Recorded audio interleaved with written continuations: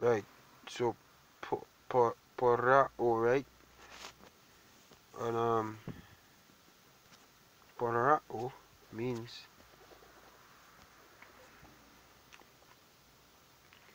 to cover with a thick skin. The rest were covered with a thick skin to harden by covering with colors to make the heart dull, to grow hard. Colors become dull, lose the power of understanding. Because Satan came out of prison to do such a thing, and they followed after Satan.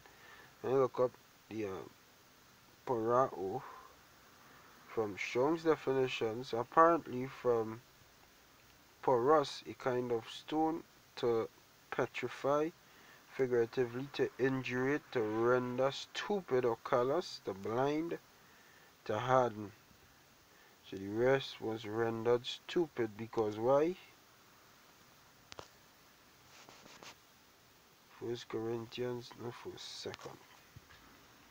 Second Corinthians, fourth chapter and third verse. It says, but if our gospel be hid, it is hid to them that are lost, in whom the God of this world, who is the God of this world, the power of this world is the Edomites, had blinded the minds of them which believe not. See, that's the light of the glorious gospel of Yahweh, who is the image of the Most High, should shine unto them. The truth.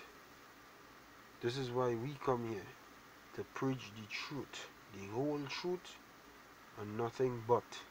Because it's an order from the Most High to do such.